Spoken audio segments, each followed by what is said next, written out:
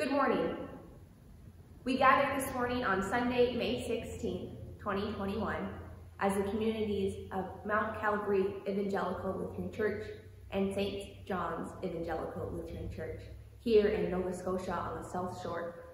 We gather and welcome all guests who are joining us for service today. I am Pastor Brooklynn, and I will be leading service. On organ and piano, we will hear Rebecca, and our readers for today are Alex, Ernie, and Marty. As we begin, we invite you to breathe in the grace of God, to be still and know the presence of the Holy Spirit. Together we pause to prepare our heads and hearts for worship.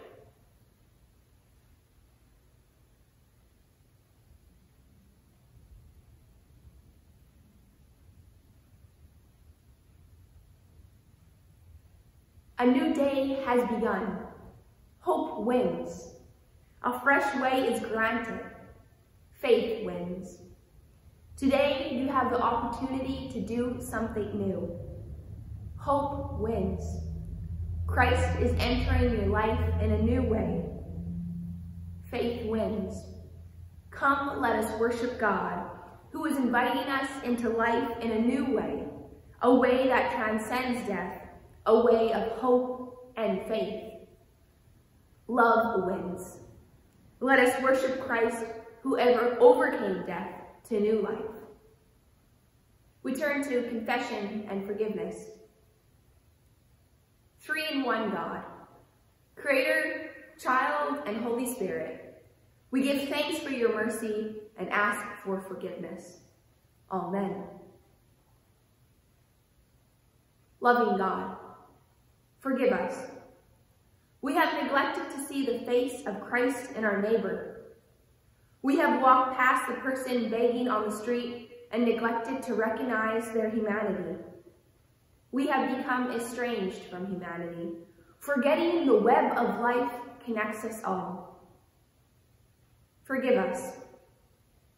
We are quick to anger, to cast judgment, and our words pierce like swords when we speak from these places. We let fear, doubt, and unknowingness guide our actions. Forgive us. We confess our self-centeredness, need to succeed, and capitalistic-like thinking has turned us from you and your message of justice and love. Forgive us. God, who meets us in the face of each person we meet, who paints the sky with colors that calm the soul, who creates a soundscape of rushing rivers, who gives grace to the world through the winds of the Holy Spirit. Open our hearts to be transformed and changed. You are forgiven. Through the love of God, in the name of God, your sins are forgiven. Baptism remains forever. God's love is here. Let us pray. Inspiring God, guide us to be agents of change, knowing that our decisions, our actions, and inactions affect all people. Help us to have the courage and strength to move forward, to let our hearts and minds be overflowing with love, grace, and a deep awareness that you are with us, guiding us on the journey. Compassionate God, three in one. Amen.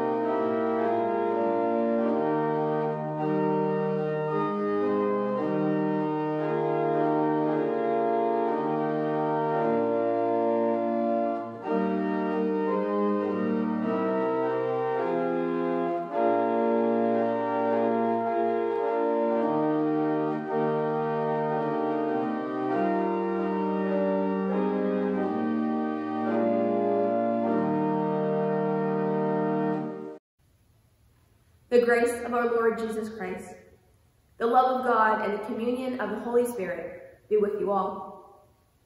Let us pray. Precious love, your ascended Son promised the gift of holy power. Send your spirit of revelation and wisdom, that in the blessed freedom of hope, we may witness to the grace of forgiveness and sing songs of joy with the peoples of earth, to the one who makes us one body. Amen. Our first reading today comes from Acts chapter 1, verses 1 through 11. Luke writes, "In the first book, Theophilus, I wrote you about all that Jesus did and taught, from the beginning until the day when he was taken up to heaven, after giving instructions through the Holy Spirit to the apostles whom he had chosen. After his suffering, he presented himself alive to them by many convincing proofs, appearing to them during 40 days and speaking about the kingdom of God. While staying with them, he ordered them not to leave Jerusalem, but to wait there for the promise of the Father. This, he said, is what you have heard from me. For John baptized with water, but you will be baptized with the Holy Spirit not many days from now." So, when they had come together, they asked him, "Lord, is this the time when you will restore the kingdom to Israel?" He replied, "It is not for you to know the times or periods that the Father has set by his own authority, but you will receive power when the Holy Spirit has come upon you, and you will be my witnesses in Jerusalem, in all Judea and Samaria, and to the ends of the world." When he had said this, as they were watching, he was lifted up, and a cloud took him out of their sight. While he was going, and they were gazing up toward heaven, suddenly 2 men in white robes stood by them. They said, "Men of Galilee, why do you stand looking up toward heaven? This Jesus, who has been taken from you into heaven, will come in the same way as you saw him go into heaven." Word of God, word of life. Psalm 47. God has gone up with a shout. Clap your hands, all you peoples. Shout to God with a joyful sound. For the Lord Most High is to be feared, a great king over all the earth. Who subdues the peoples under us, and the nations under our feet. Who chooses our inheritance for us, the pride of Jacob, whom God loves. God has gone up with a shout, the Lord with the sound of the ram's horn. Sing praises to God, sing praises. Sing praises to our King, sing praises. For God is the King of all the earth. Sing praises with a song. God reigns over the nations, God is enthroned on high. The nobles of the peoples have gathered as the people of the God of Abraham. The rulers of the earth belong to God, who is to be highly exalted. God has gone up with a shout. Our second reading today comes from Ephesians chapter 1, verses 15 to 23. "I have heard of your faith in the Lord Jesus and your love toward all the saints, and for this reason I do not cease to give thanks for you as I remember you in my prayers. I pray that the God of our Lord Jesus Christ, the Father of glory, may give you a spirit of wisdom and revelation as you come to know him, so that, with the eyes of your heart enlightened, you may know what is the hope to which he has called you, what are the riches of his glorious inheritance among the saints, and what is the immeasurable greatness of his power for us who believe, according to the working of his great power. God put his power in Christ when he raised him from the dead and seated him at his right hand in the heavenly places, far above all rule and authority and power and dominion, and above every name that is named, not only in this age, but also in the age to come. And he has put all things under his feet, and has made him the head over all things for the church, which is his body, the fullness of him who fills all in all. Words of God, words of life. The Gospel for today is taken from Luke chapter 24, verses 44 to 53. On the day of his ascension, Jesus leaves his disciples with a commission, a blessing, and a promise of the Holy Spirit. Jesus said to the 11 and those with them, "These are my words that I spoke to you while I was still with you, that everything written about me in the law of Moses, the prophets, and the Psalms must be fulfilled." Then he opened their minds to understand the Scriptures, and he said to them, "Thus it is written, that the Messiah is to suffer and to rise from the dead on the third day, and that repentance and forgiveness of sins is to be proclaimed in his name to all nations, beginning from Jerusalem. You are witnesses of these things, and see, I am sending you what my Father promised. So stay here in the city until they have been clothed with power from on high." Then he led them out as far as Bethany, and lifting up his hands, he blessed them. While he was blessing them, he withdrew from them and was carried up into heaven. And they worshipped him and returned to Jerusalem with great joy. And they were continually in the temple blessing God. Word of God, word of life. Thanks be to God. This week we celebrate the Ascension of our Lord. This is a feast where Jesus, 40 days after rising from the dead, ascends to the heavenly kingdom. The sermon will be based out of our first reading from Acts. For the past couple Sundays, the gospel readings have been preparing us for Jesus' ascension. And likewise, Jesus was preparing the disciples for his ascension. A few weeks back in the gospel readings, there was a call to witness. The gospel today also invites us to witness, as it invited the disciples to be a witness. The Greek translation of witness has three possible nuances. The first one is a witness in a legal sense. The second one is a historical sense. And the third one is a witness in an ethical sense. The ethical sense of witness invites the disciples and us to go out into the world and be physical, living, breathing witnesses of God's grace and love in the world. To watch events, to observe, and then when safe and appropriate, to act, to lay one's life down for another. 2 weeks ago, we heard about having an intimate relationship with Jesus. Jesus delivered a message to the disciples where he is the vine and the disciples are the branches. A message that highlighted the coming closeness between Jesus and humanity. That Christ will flow in us, through us, and around us, bringing us life-giving nutrients, as a vine does a branch. Then, last Sunday, Jesus called the disciples to go out and love the world, giving them the commandment, "This is my commandment, that you love one another as I have loved you." He spoke about his joy becoming the disciples' joy. He illustrated that when the disciples go out and love one another, when they follow that commandment there in that love, they will find Jesus too. Today we hear that Jesus tells the disciples, "You will be baptized by the Holy Spirit.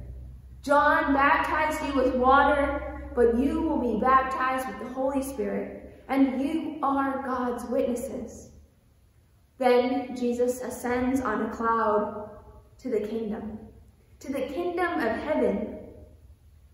This probably would have been quite troubling for the disciples, standing there, watching your leader, your guide, your friend, lead you, go up to the clouds.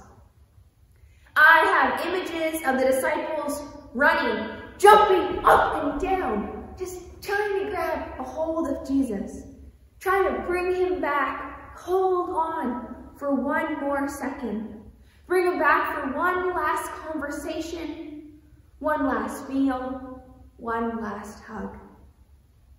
The disciples seem to stand there, mouths wide open, looking at the cloud, shocked.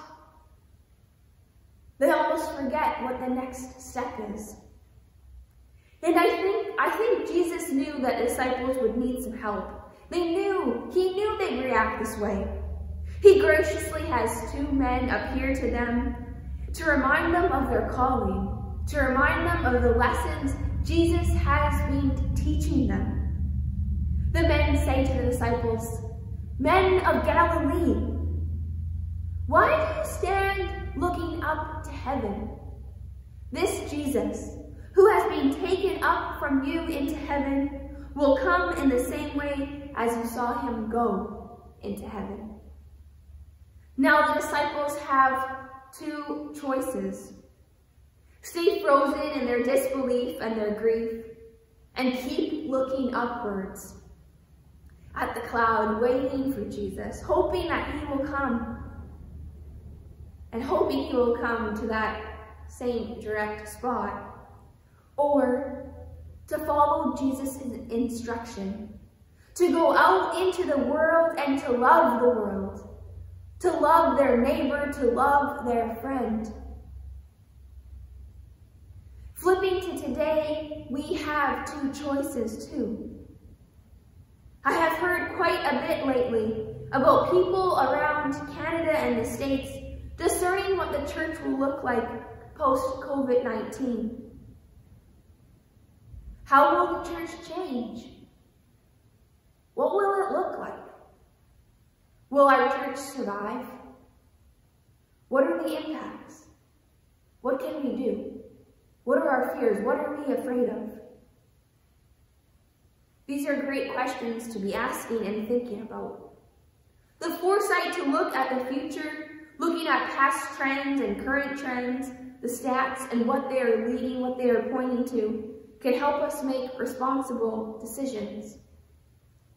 However, sometimes we are called to stop looking up at the cloud or looking at the problem of COVID-19 and to go out into the world and follow Christ's commandment to love.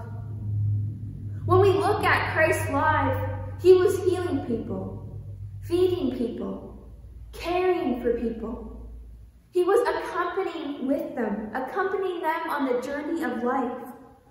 Christ was expanding the table, adding more seats, inviting more people, opening up the doors wide. He wasn't saying, "No, we're full. This is only for a few select people." We don't know when COVID-19 will be over and past history. We don't know how it will impact the church and affect the church and us as individuals. We cannot control that.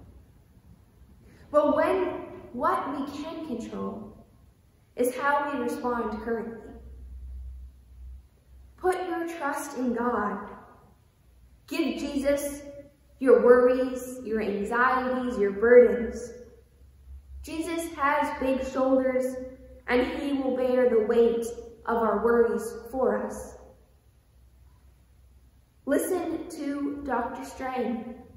Wear your mask, social distance. Stay at home if you can. And when we are feeling tired and worrisome and stressed from all that COVID-19 brings us, remember to turn inwards. Remember where your nutrients comes from. Remember that we are connected to Christ as a vine is a branch. Open up your heart. Invite Jesus in. Let that life-giving connection, that closeness of a vine and a branch flow through you. Ask God to work and live in you. Be open to the Spirit. Be ready to go out and find new ways to love the world while we go through this troubling time. Ways to accompany people that still allow for social distancing. Ways to expand the table, to feed, to heal, to care for the world while we respect the medical practices and instructions that the government gives us. We can still find ways to be a witness in this time. We can still find ways to go out and love one another.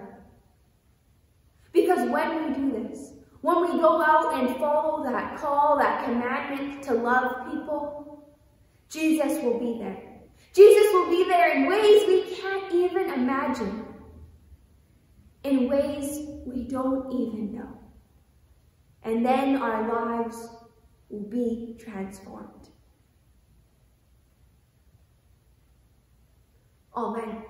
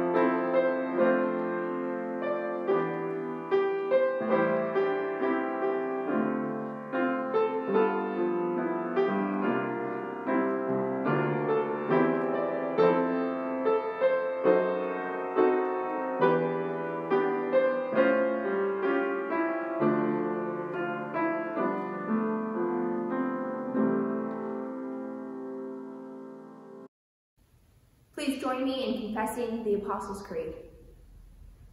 I believe in God, the Father Almighty, creator of heaven and earth.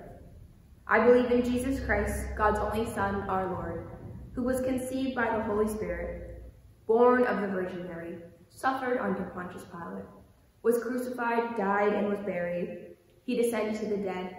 On the third day he rose again. He ascended into heaven, and he is seated at the right hand of the Father. He will come to judge the living and the dead.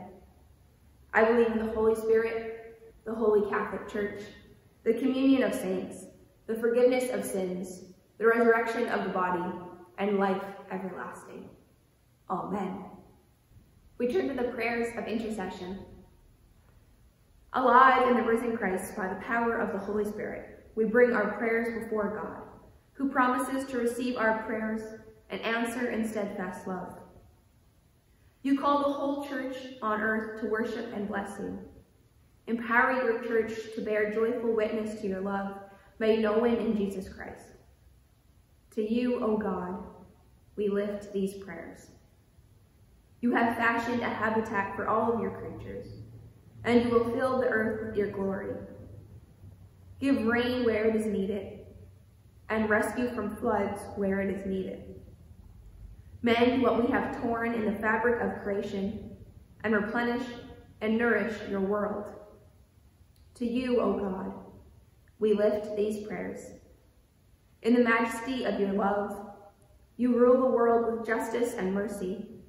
Give those in authority the spirit of your love, so that all who are hungry and poor receive food and resources, and all people flourish and live in peace.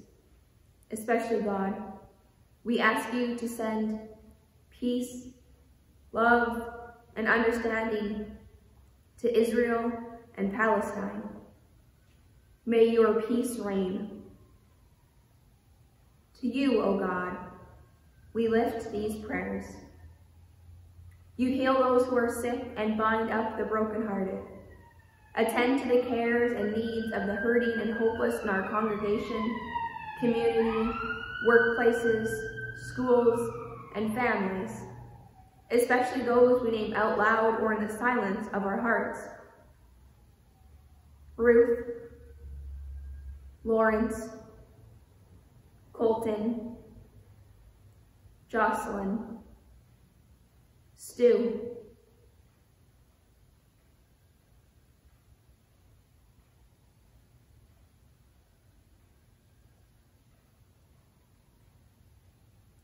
to you, O God, we lift these prayers. You have gathered us in this congregation. Enlighten our hearts and give us a share of the immeasurable greatness of your love.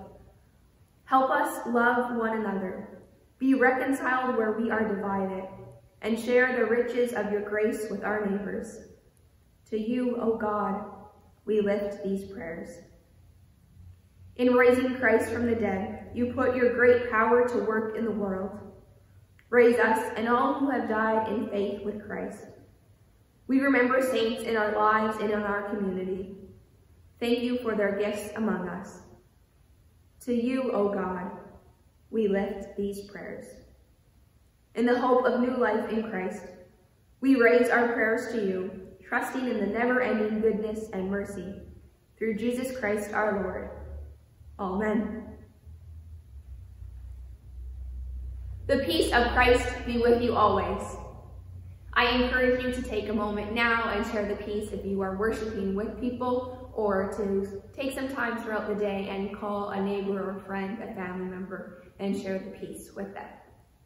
Today, we will pray the Maori's Lord's Prayer. The Maori are Indigenous people from New Zealand.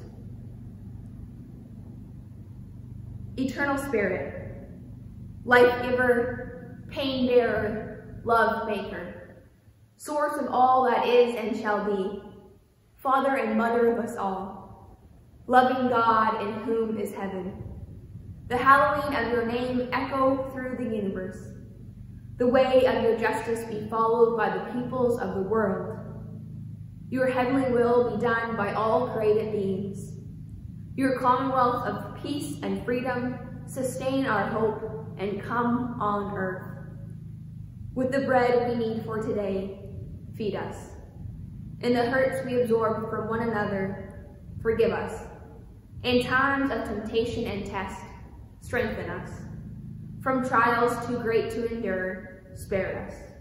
From the grip of all that is evil, free us. For you reign in the glory of the power that is love, now and forever. Amen. A reading from John Richardson, titled, Blessing the Distance.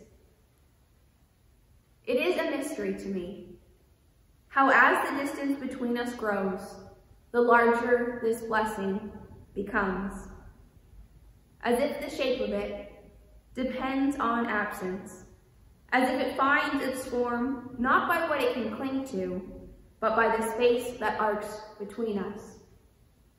As this blessing makes its way, first it will cease to measure itself by time. Then it will realize how attached it has become to this place, where we have lived, where we have learned to know one another in proximity and presence.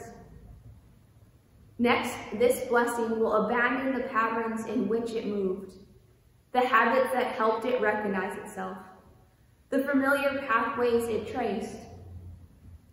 Finally, this blessing will touch its fingers to your brow, your eyes, your mouth. It will hold your beloved face in both its hands, and then it will let you go.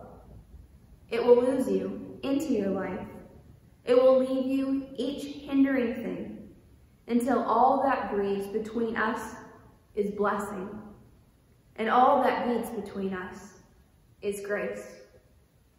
Please stand as you are able to receive the blessing for today.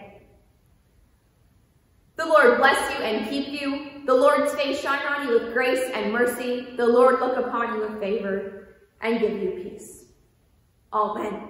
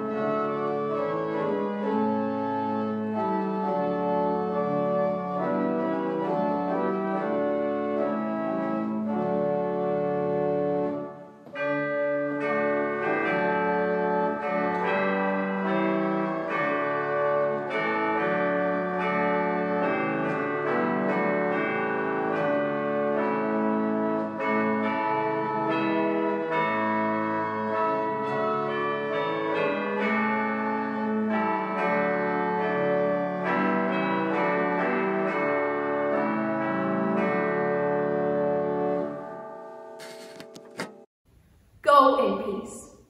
Share the good news.